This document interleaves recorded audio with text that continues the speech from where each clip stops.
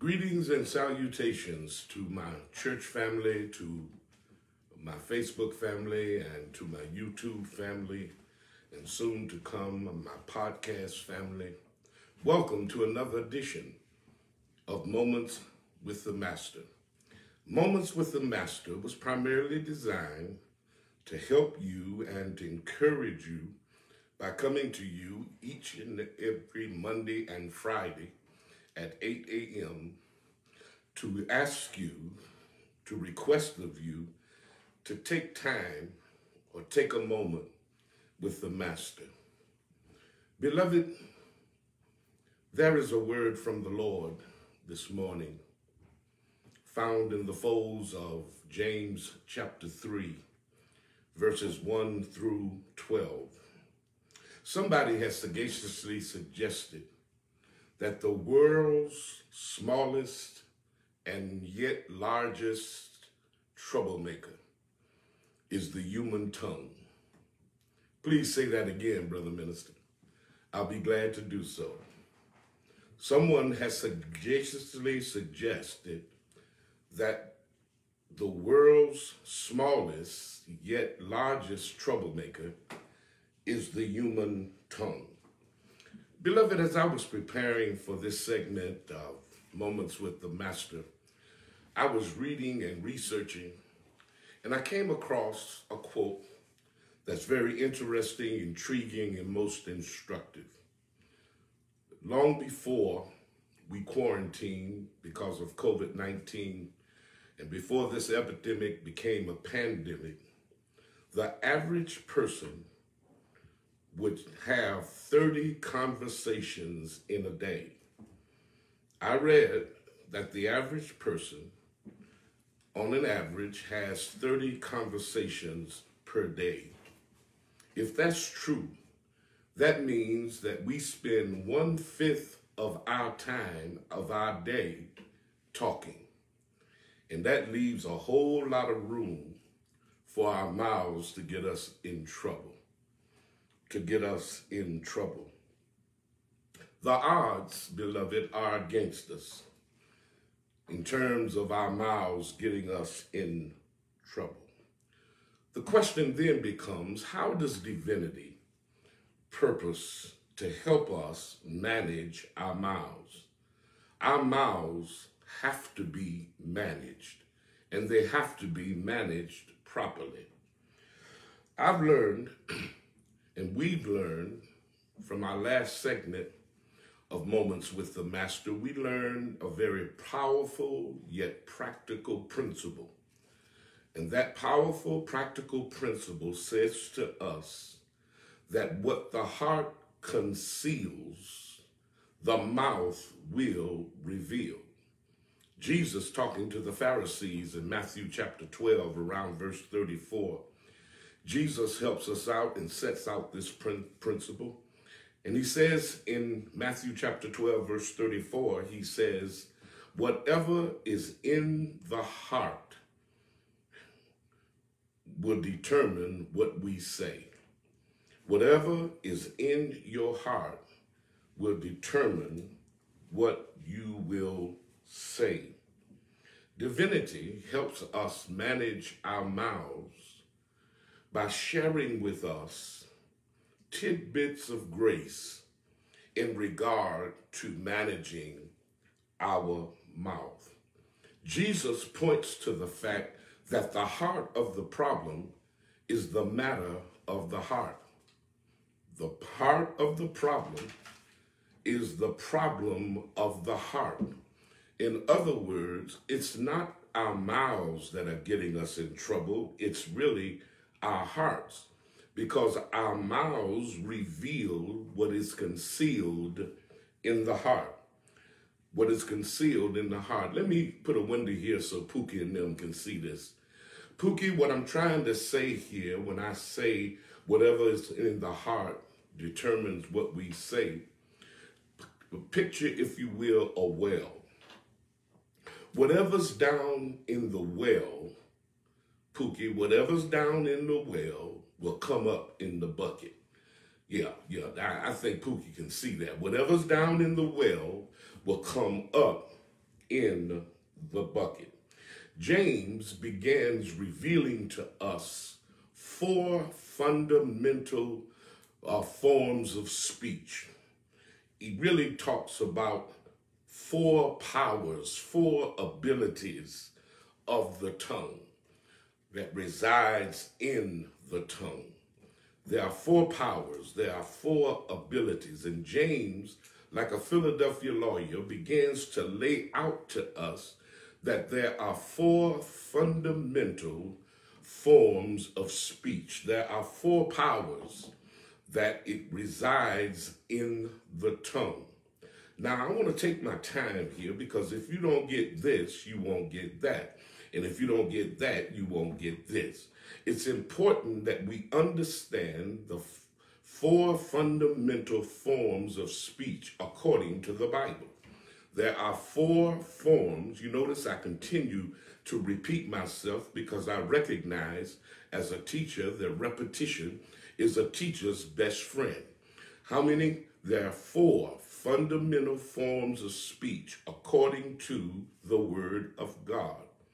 Now, the first form of speech, the first fundamental form of speech, the powers and the abilities that reside in the tongue. The tongue has the power. The tongue has the ability to direct. To direct.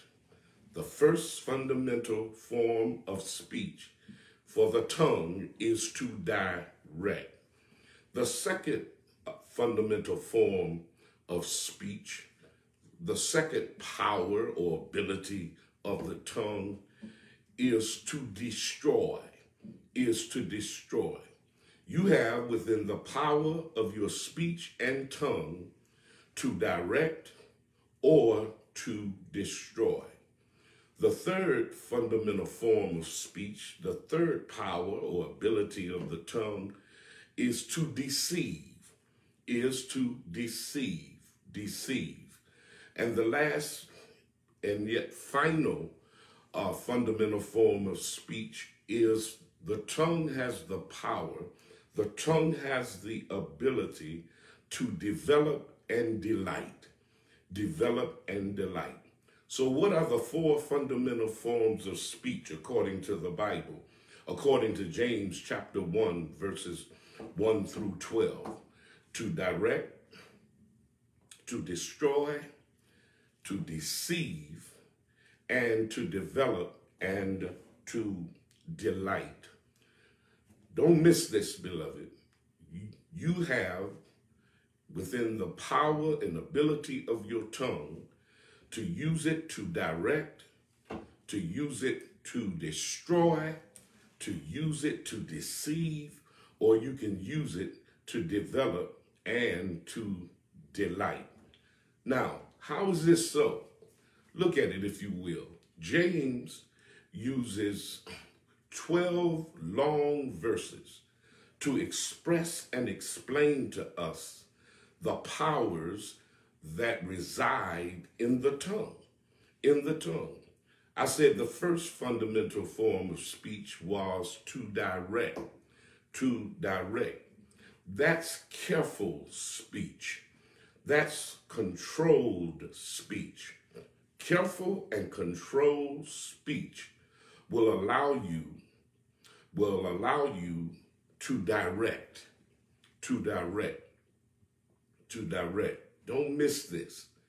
Careful and controlled speech will give you the power to direct, according to verse number 2 and verse number 3 in the book of James. Now, not only do you have within the power and ability of the tongue to direct careful speech, controlled speech, there is careless speech or uncontrolled speech. Careless speech and uncontrolled speech gives you the power to destroy. It gives you the power to destroy. What gives you the power to destroy? That's careless and uncontrolled speech. You will have within the power of your tongue to destroy, to destroy. Thirdly, one of the powers, one of the abilities is not only careful speech and careless speech, there's conflicting speech. Conflicting speech from the tongue will give you the power, give you the ability to deceive. When your words are at odds with your actions and your actions are at odds with your words, that's conflicting. And conflicting words are deceptive. They're deceptive and gives you the power, gives me the power to deceive, to deceive. And last but not least, we have careful words, we have careless words, we have conflicting words, but last but not least, we have constructive words. Constructive words. Constructive words will allow you to develop and delight the God of heaven and develop others. In other words, you'll be able to do somebody some good and give God the glory because you can develop and delight the very throne of heaven. So there are 4 fundamental forms of speech. There's careless speech. There's careful speech. There is conflicting speech. And last but not least, there is constructive speech. Constructive speech will allow you to develop and delight the very throne of heaven. Conflicting speech gives you the power to deceive. And careless speech will give you the power to destroy. And careful speech will give you the power to direct, How do you spend your day when you're talking? Are you using careful speech? Are you directing people in the right direction? Are you using careless speech? You're destroying reputations and destroying the influence of others. Or do you use conflicting speech? Spend your time deceiving people, and you know it's one thing, but you say another thing. Or do you spend your day using constructive speech, developing others, and giving God glory with your tongue?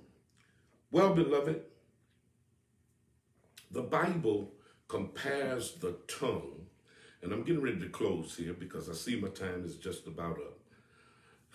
Listen, the Bible compares the tongue to a tiny spark, and that's all it takes. That's all that is needed to start an enormous forest fire. If you don't believe me, ask the citizens of California. That enormous forest fire began with a tiny spark, and words provide the tiny spark needed to start an enormous forest fire. Matter of fact, the Bible says that we become verbal arsonists. We provide that tiny spark needed with our words. My question to you is, have you ever met a verbal arsonist? Well, you will in our next installment of Moments with the Master. We're going to take a look at verbal arsonists who began enormous forest fires, that begins enormous fires and literally burn up their world with a tiny spark called the word. Well, I see that my time is up. It's far better to have God and not need him than to need God and not have him. If you walk with God, my God will walk with you. Till we meet again, God bless.